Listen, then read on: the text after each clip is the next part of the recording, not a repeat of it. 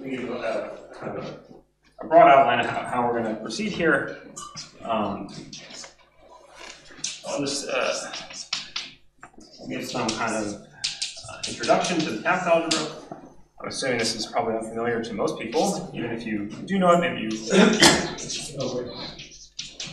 I don't know.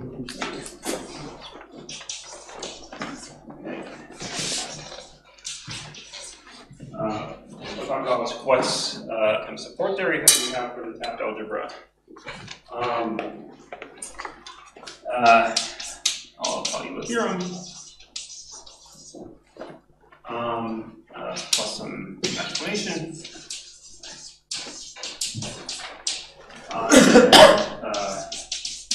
I'll say some other stuff probably. Okay, so this is not a paper. So in the abstract, I said I'll tell you about some experiments we're running with the Taft algebra. That's kind of what's going on.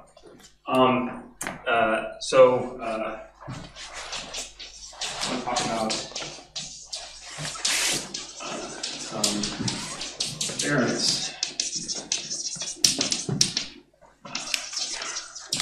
We're running with this TQ, this Taft algebra, and stuff that looks like it.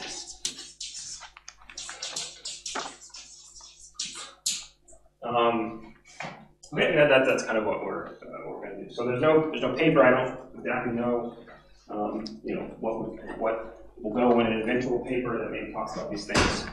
For now, I think, at least for me, I'm just looking. Okay. So.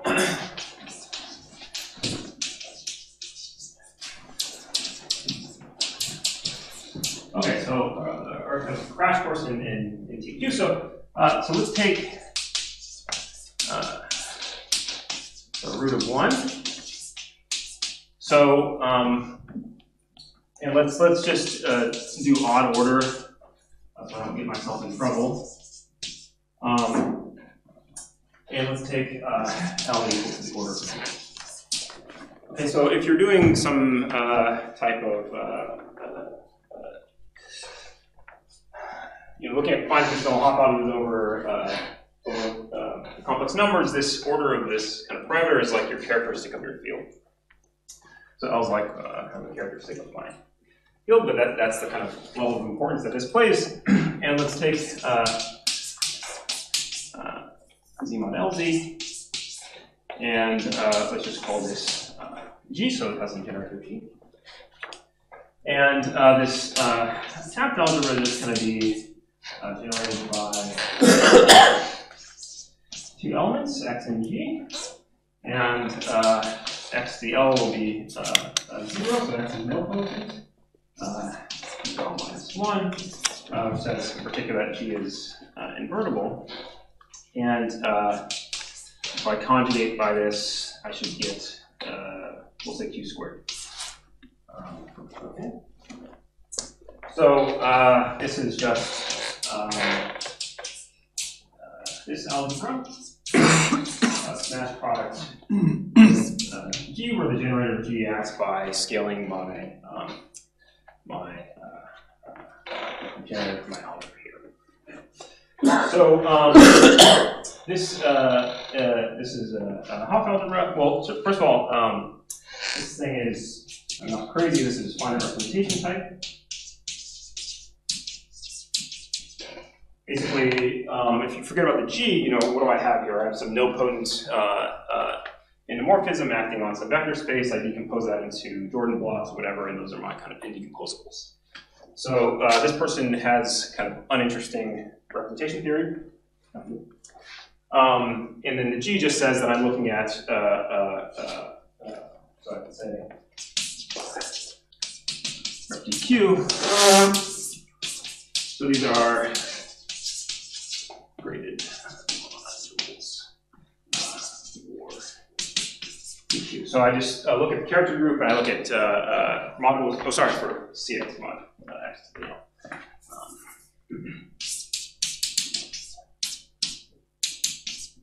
Yeah, so I'm just looking at modules. This I have some additional grading by character group for that there. Okay. And, all right.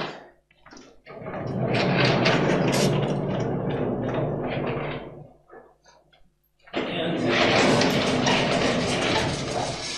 this person is a Hopf algebra. I'll say note, even though you can't note something, but it's a structure, so I don't know how you're going to note it, but whatever. Okay. Is the Hopf algebra.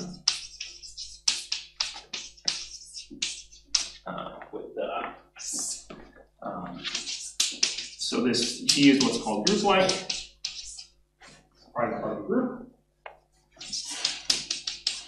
And this is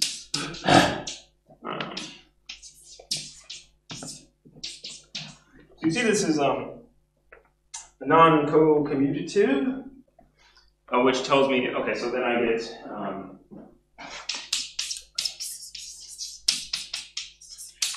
so this is a finite.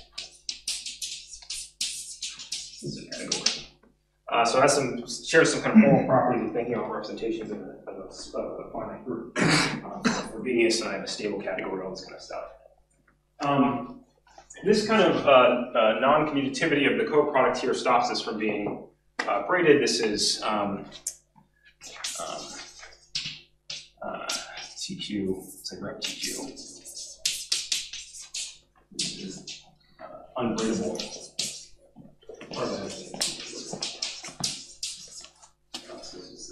I'm not using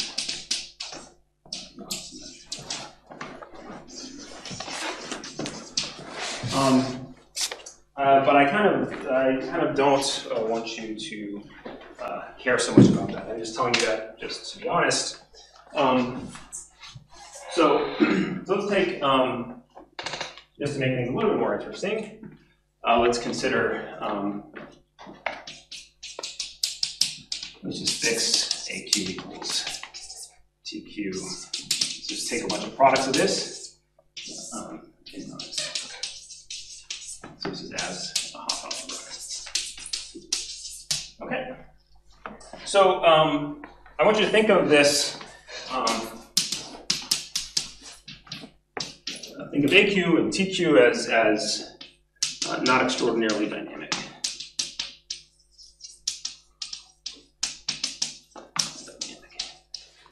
So not something which has some really interesting representation theory going on. It's just something that is not quite a toy example, but pretty close to a toy example, right? So I want to think about this. I want to think pretty hard about this, but I'm choosing an example that I want us all to think of. You know, this is like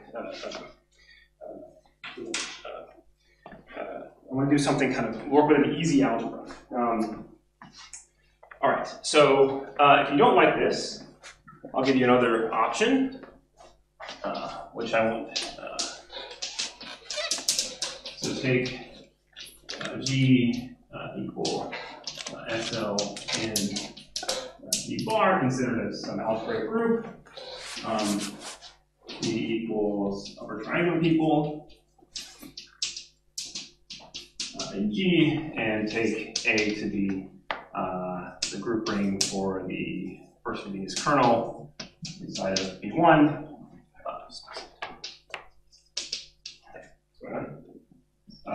Okay, so you can work that out. So and then I can replace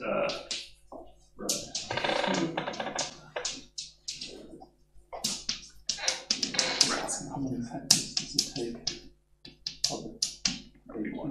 And you can ask a question also. I should ask, how many factors actually do you take for AQ? I mean, you say 10 times, I guess, but what is that? It doesn't matter. Oops. What? So it's not part of the, I mean, the AQ will be different when you give at the end. It's not going to matter. Like, I'm not going to. It's like saying take an elementary abelian P group. Yeah. We will say what the rank is. Yeah, I think you have an excuse. Okay. Yeah. You don't write it, said what P? No. So you think about like there's a version of this where I don't know the full story for like the quantum Borel top, you know. And then so I think I have this representation theory, geometric representation theory, and maybe I'm going to pull all this into my analysis. That's not happening here. I'm just looking at some algebra. Yeah. I've been known to talk about a quantum group every now and again. Okay. So an easy calculation. So yeah, so this one's symmetric. So if you don't like this thing, just think about that thing. So an interesting point is I can't think of, and maybe I'll come back to this geometry domain. All right, so this is an infinitesimal group scheme that's not that important here. Okay, so an easy calculation is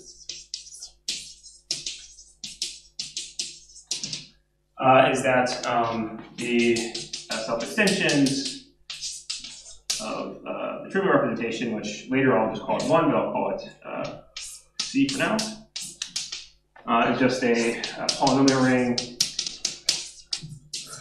in generators with degree of these generators 2, which I'll want to think about as functions on some affine space. Maybe I'm shifted in some way. So that'll come in later. So if you get bored, you can just try to calculate that, and maybe that'll take you only a couple minutes, and then you'll be bored again. But what's that? Should it be 2L? 2L. What should we 2L this in? The domain, the degree. No. So what's happening here? Yeah. So what's happening here? Look at the. Can I see the presentation again? There's no presentation. It's just the. Of the algebra. Yeah. So TQ. Oh, sorry. So what's going on here? So this CX mod XL, what would that usually have? Generator in degree 1, generator in degree 2. But the G is going to eat up the generator in degree 1. So I'm just left with a polynomial ring in a single variable.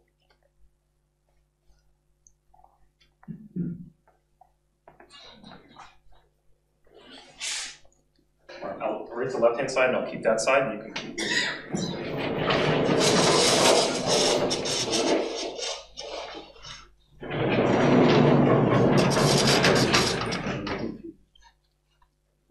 So if I have one generator, is that okay? If I just take the TQ and I get a polynomial ring, just one polynomial ring, is that all right? No, but I think Dave's point is that it should eat not also degree 2 generator, but all the way up to the Lth power, and then because conjugation by G of the degree 2 generator has eigenvalue. So okay, so I'm just being really ridiculous, right? So like the GX trivially on the relation. Right? So the relation is what lives in X2. Right, so GX by Q, it's, and then on the XN it's QN, right? And then I get here and it doesn't do anything. I'm used to the exponent of X being one modulo order of Q. Thinking too hard. Yeah. This is not extremely dynamic, okay? Yeah. There it is.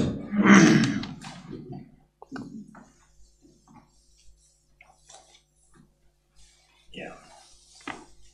Okay. Well, I guess I don't need this. All right.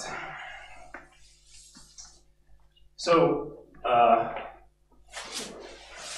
little bit of history. For this algebra.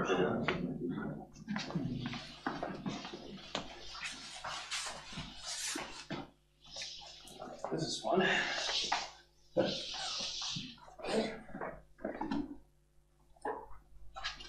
All right. So,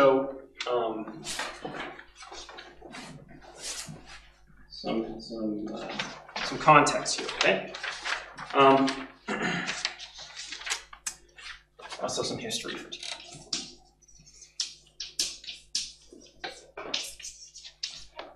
Well, I guess for AQ/TQ, either one. Okay, so AQ was studied by Pevtsova Witherspoon.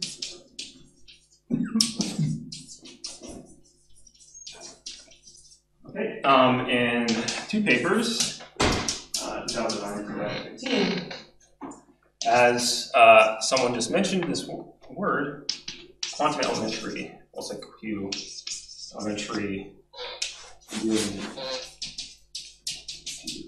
I'll say algebra. Okay, so they produce pi point support theory for this for AQ. Okay, so here I would compare with, I guess Carlson's who I should compare with here. And in a kind of a different kind of comparison, there was another paper by Vincent Erdmann.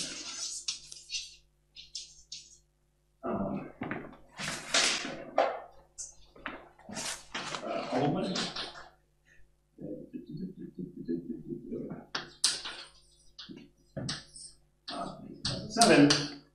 So this is really a talk about tensor things. This kind of had the same kind of pi points, if I recall correctly, but wasn't kind of a tensorial kind of analysis. So what do they do? And then they, so they show a lot of stuff, which maybe the output was that the spectrum of stable category for AQ was just, and I'm guessing, I guess it is this one, which I want to think about is this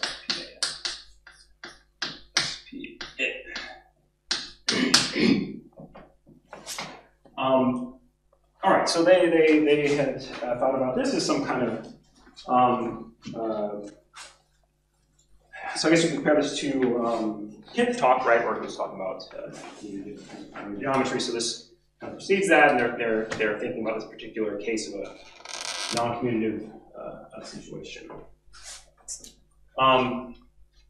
So that's one kind of option. You have this pi point support theory. So I guess I should have said this at the beginning. So this is a talk about support theory. Sorry, I didn't say that. Yes, this is a talk about, I just said it was about experiments. Yes, this is some talk about support theory for this Taft algebra. I'm thinking a little bit harder about it, or a little differently about it. I think I'm really hard about it. Okay, so AQ also admits a hypersurface support theory. Let me underline this. A hypersurface support theory.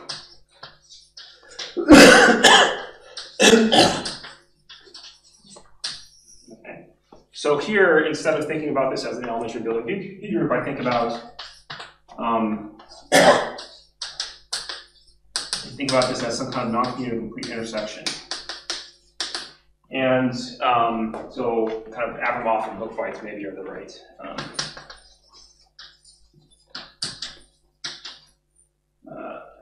Bookfights. So it's the same kind of conclusions that you can do, full support theory, calculate the Morley spectrum, all stuff. This analysis expands beyond this particular example, but and then also you have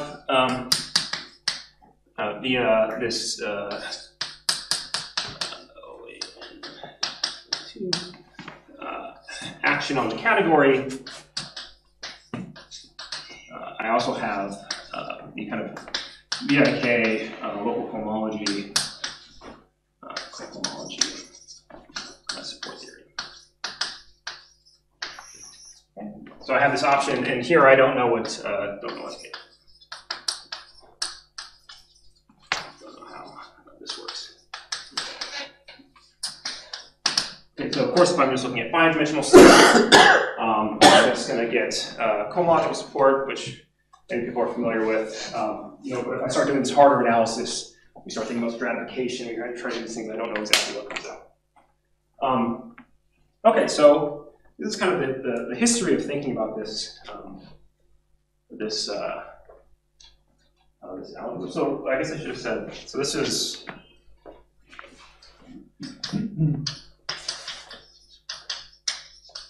And I don't know what this is, like 3 papers. these kind of things. Okay.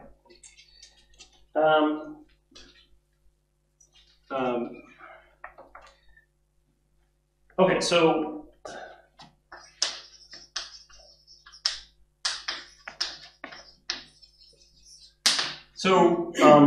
so not everybody here, as far as I can tell, is working on support theory, doing vector stuff like this, or doing taking spectral categories and stuff. So if I want to just say what's going on here is that this kind of bar spectrum, this triangular geometry is you might think about is I take some triangular category and then I extract some topology from it, some geometry from it. But you need what I would refer to as some kind of like operating system on which to run kind of tensor triangular geometry, right? This is some program. I need to run it on something, and so these different options, right? This is like Linux, and this is Windows and Mac. Okay, and so if I'm doing something, just kind of normal, I'm watching cat videos on YouTube or something. It doesn't matter which one I take. If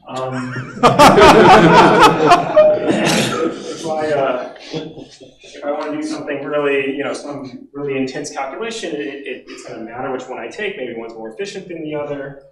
And you imagine that in this kind of analogy that I'm giving you, that maybe I even spit out different answers if I do a really hard calculation. So I think of these as just these different options for thinking about these different ways to run tensor triangular geometry for this relatively simple example. So that's kind of what this is relative to this kind of more maybe formal stuff of this. So for various reasons,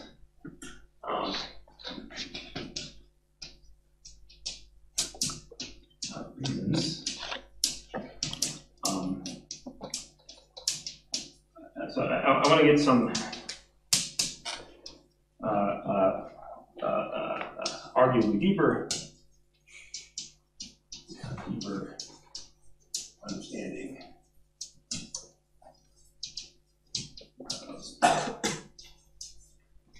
And so I look at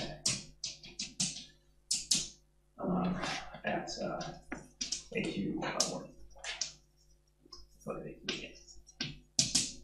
Okay, so this is why I chose a kind of not super dynamic examples, because I want to see if I can get some kind of more robust understanding of support theory.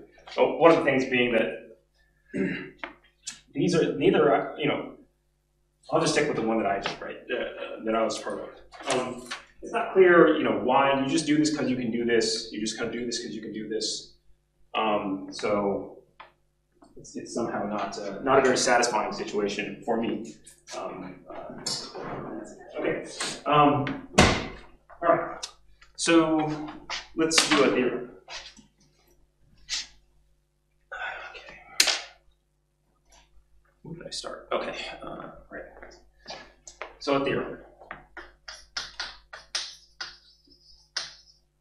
Okay. Maybe I'll put my theorem on the next one.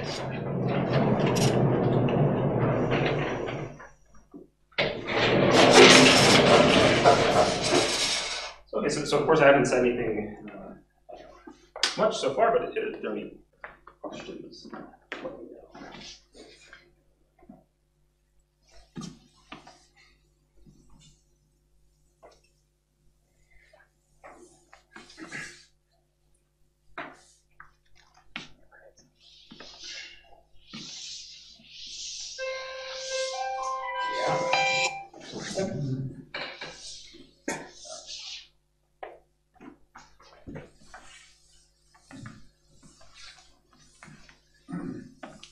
And again, I'm purposefully just using this one example, but there are some kind of class of examples that I might think about here.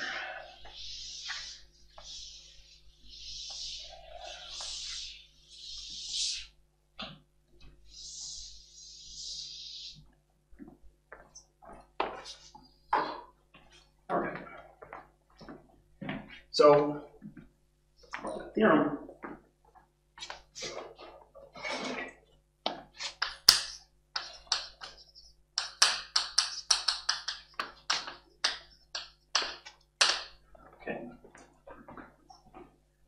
Okay, so for FAQ, I have I think for FAQ I need to say something else. I'll call this ref QCoh. So this would be the for now let's just say this is the derived category.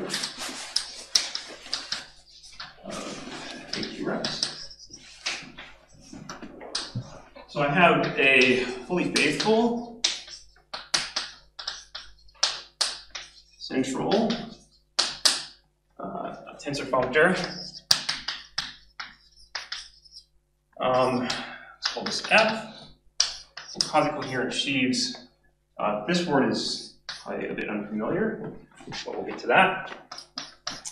Quasi-coherent sheaves on affine space. Mapping into DG sheaves, mapping into the derived category of representations for AQ. And furthermore, so this functor is an equivalence onto this localizing subcategory generated by the Fermi representation inside this.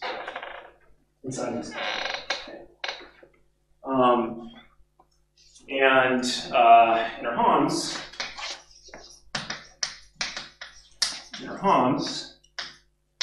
for the resulting action of this on that.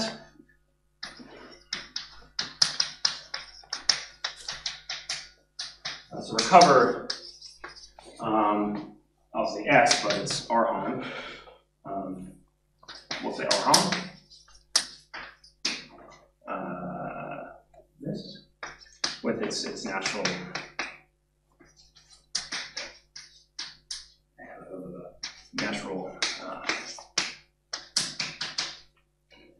action. Okay, so I should probably spend some time just explaining what this says.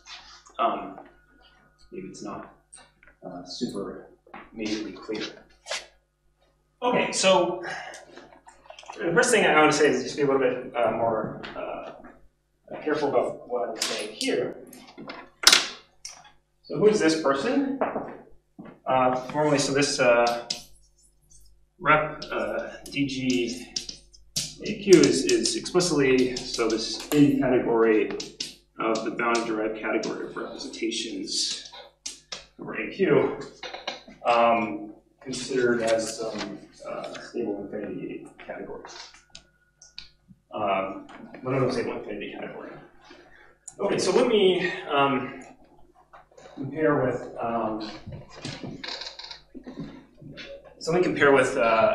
Yeah, for example.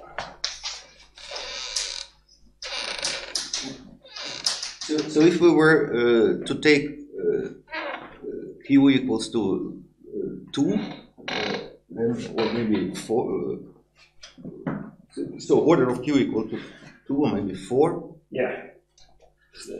So that we get super Sweedler algebra and tensor product of Sweedler algebras, so supergroup. Sure. So then, will this be kind of the standard Cazul duality between symmetric and exterior algebra? So do you want to literally work in character 2 or in No. Any over complex numbers but without root of unity. Well, you said odd. I'll be missing the. I'll be looking at the second Veronese in the. We're looking at the second Veronese inside of the Cazul dual, right? So I would still have. But so because of the presence of the group, I'm gonna fiddle with Cazul duality a little bit. But there will be Cazul duality. If you think about integrating the group into your analysis, like I've been working inside of the, then I would have a precise Cazul duality at that level. Yeah, so you can. But it is, morally speaking, like something like Cazul duality. Yeah, so something like Cazul duality. The interesting part is, Okay, let me leave it at that, and then maybe I'll say more about that a little bit. Okay, so I can compare with this, which I'm taking for granted with people understand. But what's happening in this kind of homological support is that your input for this is just thinking about x really with some natural action of some ring. So you think I get started on this support. I get my support theory machine cooking by giving you an algebra, we call this R, and an action on my category, which is just a natural action on all the Homs, okay? So I'm extracting that data here. So to compare with this, okay, so to get that kind of support theory running,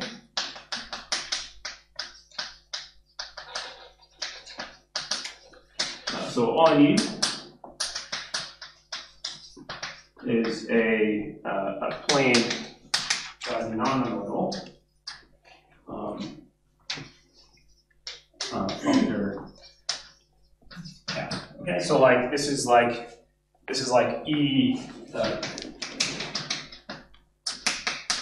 E1 formality of the derived homomorphisms of the sugar application.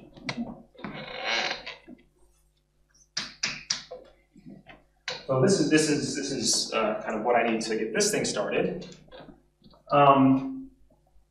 The modality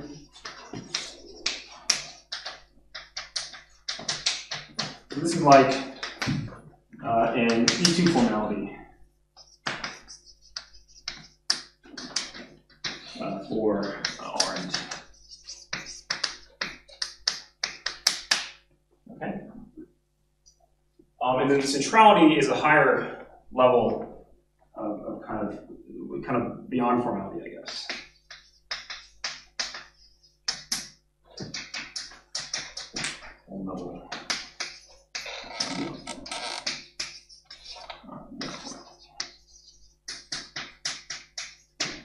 Okay, so you kind of get this machine started. There's some kind of modality that I'm entering into here, and there's some kind of centrality. So a second point is that this is just a tensor subcategory inside of here. So what this theorem is doing is saying, and this is completely canonical, completely determined by this. There are no choices here. And what this theorem does is it's identifying what this is as a category, and you're saying it's sheaves on something. And so the centrality here, what does this say? So the centrality says that rep GG AQ is naturally a sheaf of tensor categories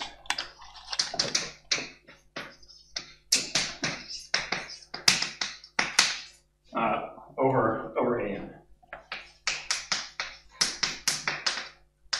Okay. And a lot of the structure, again, is just determined implicitly by what you've given me. Okay. So let me just talk a little bit about the proof here.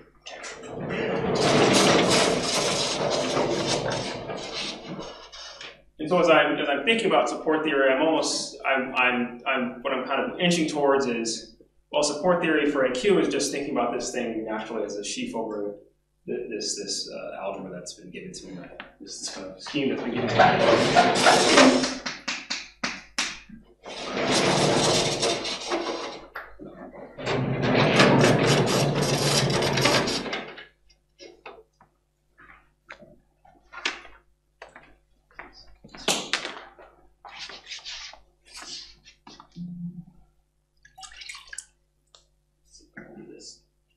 Sorry, one question. You're not thinking of this as literally a sheaf, but as a happening action? What? Say? Are you thinking of this literally as a sheaf? I can think of it literally as a sheaf whose sections are given by base change along whatever. So I'll say some more words about that in a second. After I give some details on the proof, and then we'll come back to this idea. But just if you black out between now and then, there's a paper by Dennis Gatesburg who talks about sheaves on various things, basically being equivalent to model categories over corresponding sheaves in the scheme. Yeah.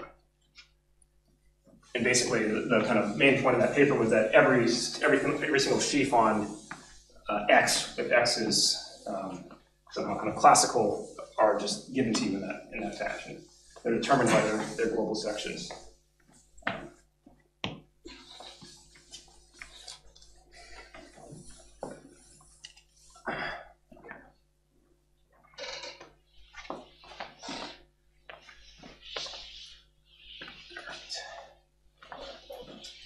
Any other questions about that?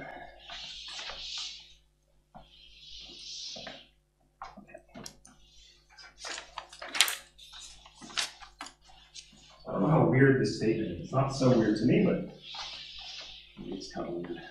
Sure. So it's as if there is a family, but the family is parameterized by some derived parameters. So there, I would say, like, just really, they're parameterized by DG maps into AN, right? Yeah. And there's lots of DG maps into AN, which are, since this thing's formal, which are classical, right? I can still think of maps from like spec KT, T inverse into AN, which are giving me just lines inside of AN. But it's not that you really have some non-trivial family of tensor categories over ordinary classical base because of the -2 shift. It's kind of like being over PN. Right? Each point in PN has a corresponding DG map. Yeah, well, so it's a derived object, so in the sense that we don't really have a non-trivial deformation of the category in the usual sense. I mean, I don't exactly know what you mean, but like there is. It's not like what, for example, if you had a quantum group and you deformed Q. It's not like that. So it's. I mean, it's just because I don't have a lot of classical stuff here. Like if I have a lot of stuff in degree 0, then that's right. I would have a classical deformation theory as well as like a. Right. That's what I. Yeah. But there's still kind of parameters inside of PN where you can move. Right? So you still have a non-trivial family like in that direction. Right? And then PN is where all the derived stuff lives. Yeah. So you still move in that direction. It's not just like a formal thing. Okay. So a little about the proof.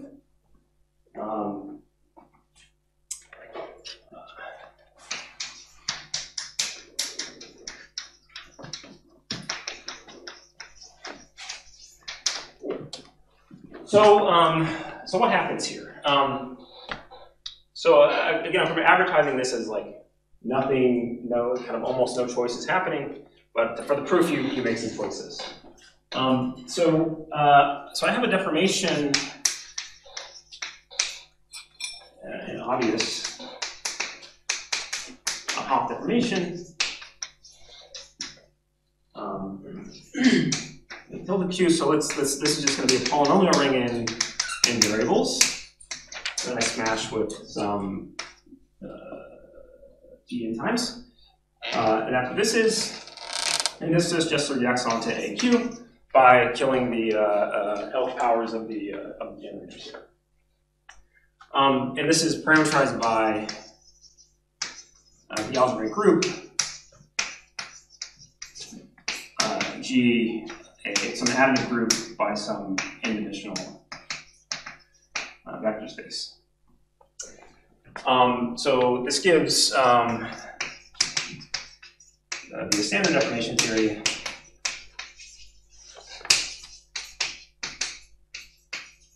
a functor from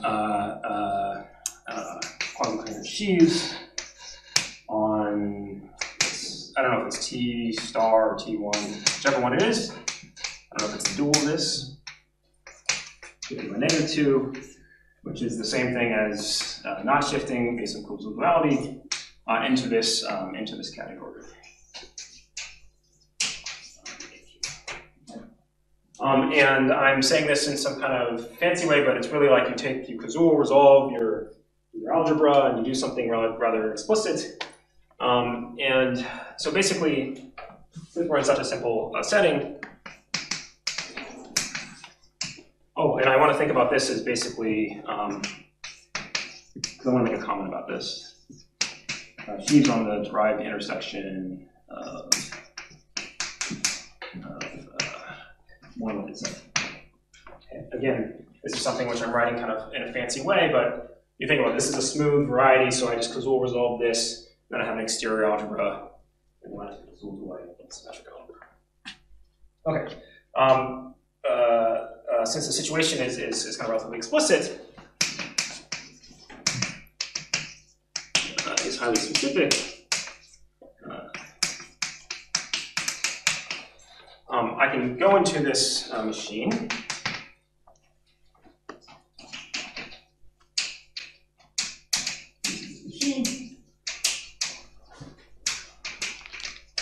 And just make it tensorial. It's going to deformation machine just to make it tensorial. And also produce observed centrality. Okay, so you just kind of by hand, because you're in such a simple situation, you can look at this and kind of know that it's in isomorphism onto some tensor subcategory, and you can kind of just explicitly make it a tensor function and make it central. That's kind of how that works. Okay, so I can give more detail, but maybe we'll just leave it at that unless there's any particular desire for further elaboration here. Okay, so I had two more things I wanted to talk about, but I think I maybe only have time for one. So let's come to this kind of support theory, back to support theory for M2. So I kind of think about this system of these three things. Okay, so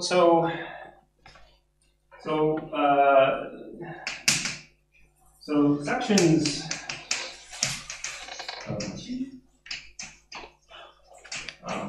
if I think about this along with some map, so let's say y to, let's just say this is a map of DG things, so DG rings is base change.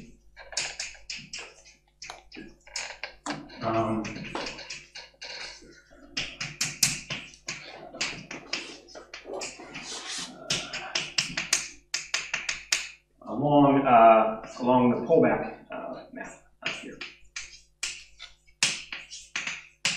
Okay. And I note that for any points inside a projective space,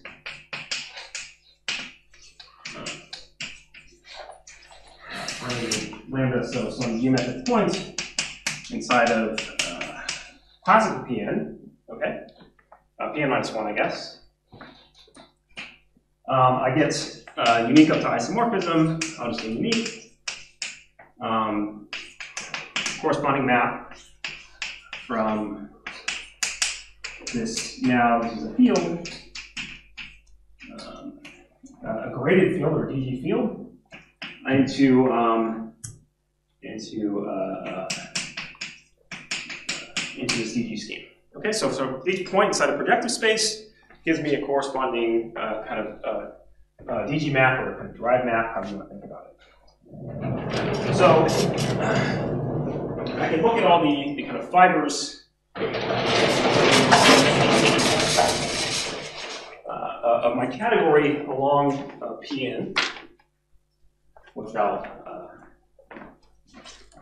do right now.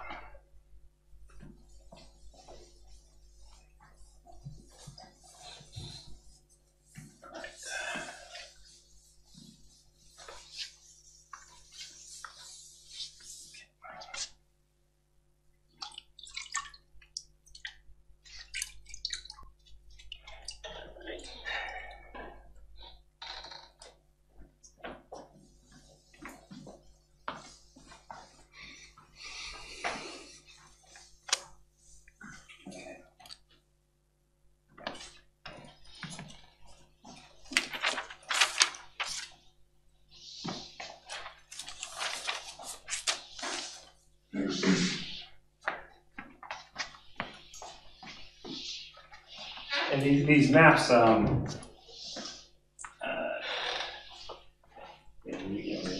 they can fit into like a Pn family. Pn minus 1 family. Okay. So, so I can consider the fibers. Okay.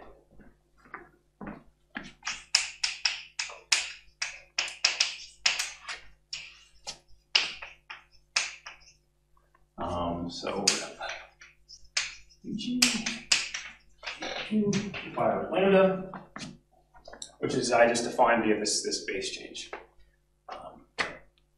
along.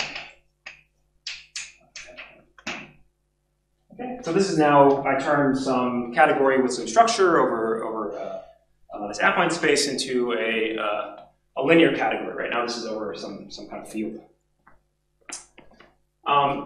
And I get a kind of, intrinsic support theory.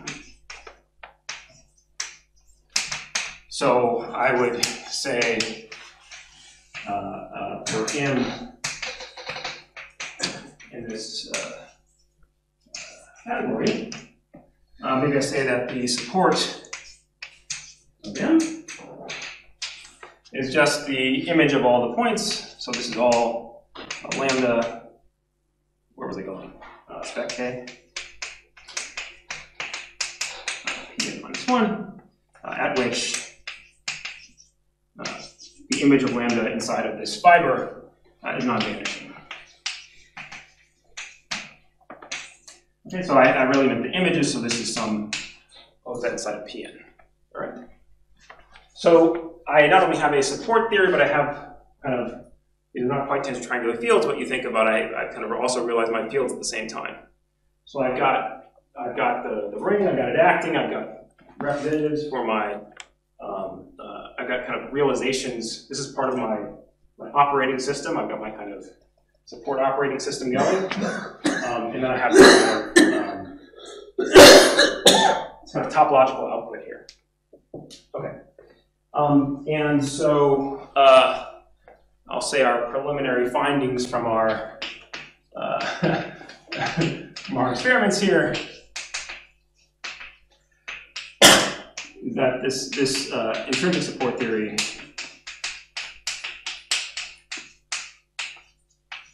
recovers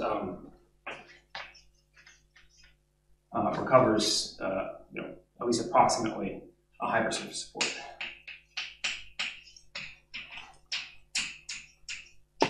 For the Q. So in particular, these fibers are calculable.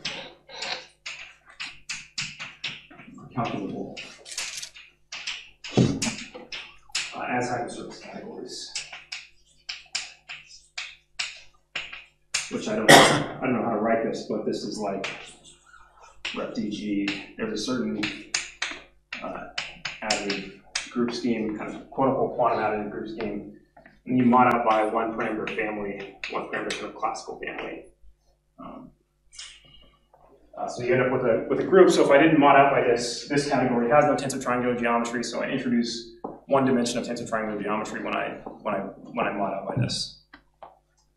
So it's kind of one. It has one thing on there.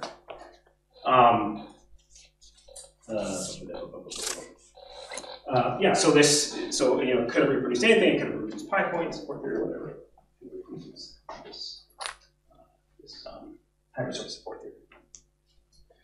Okay, so without kind of going into this machine, I kind of know this recovers all my tensor triangular geometry that I knew for this anyway, because I know how hypersurface support works. Okay, so I'm out of time. I was going to say. There's kind of some real reason why I want to think about the situation.